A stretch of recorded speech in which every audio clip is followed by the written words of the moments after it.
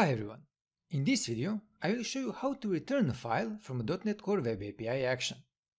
Since in C# we can represent binary data using both the byte array or stream instance, in this video I will use both ways to return a file.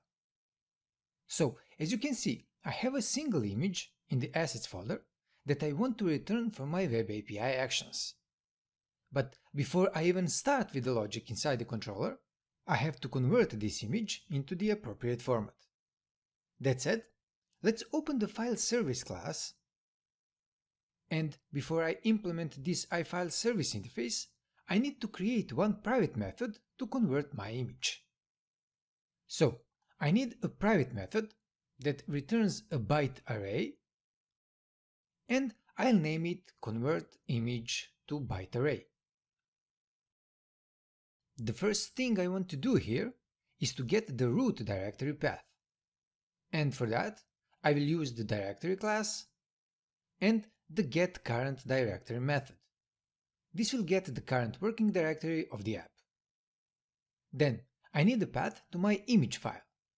And to get it, I'll call path.combine and provide the directory path, the name of the folder, and the name of the image.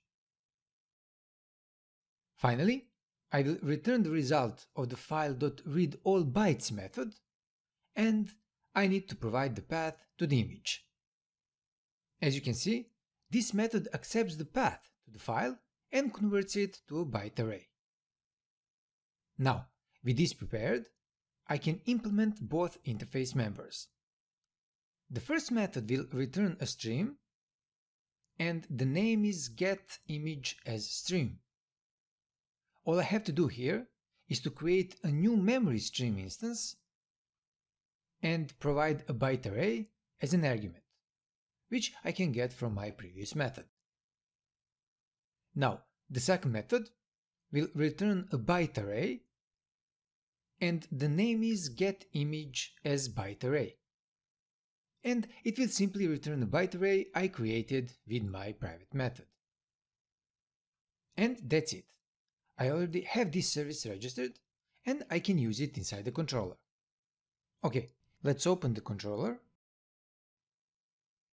And the first thing I want to do here is to create a new private read-only field for my service, and name it FileService.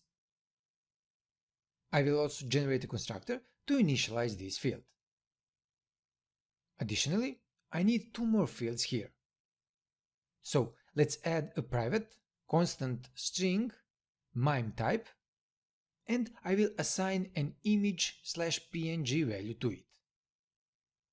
As you can see, the MIME type structure consists of a type, a slash separator, and a subtype.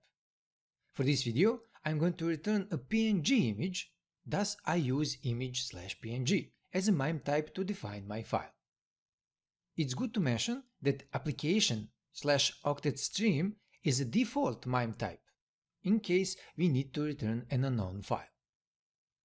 Now, for another field, I also need a private constant string named filename, and let's add the name of the file here.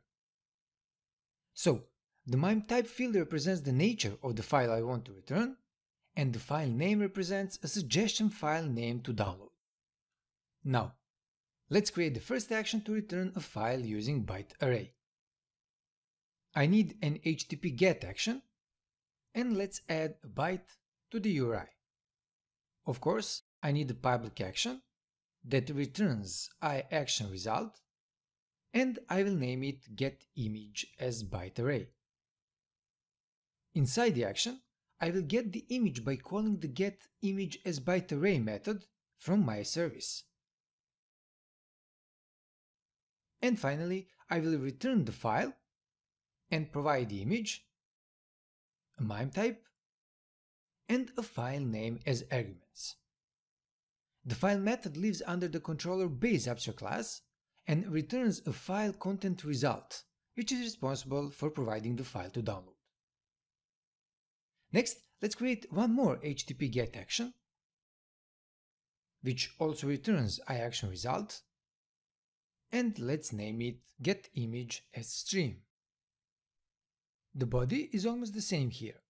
I need an image, and I will get it by calling the getImageAsStream method from the service. And again, I will return the file and provide all the required arguments here. Now that our code is ready, let's check the behavior of both actions, and for that I will use Swagger. Once I run the Web API application, you can see our two routes in Swagger. So let's test the byte route and check the result. And you can see the download link here. And also you can see the response headers part, where we clearly see the name of the file and the content type.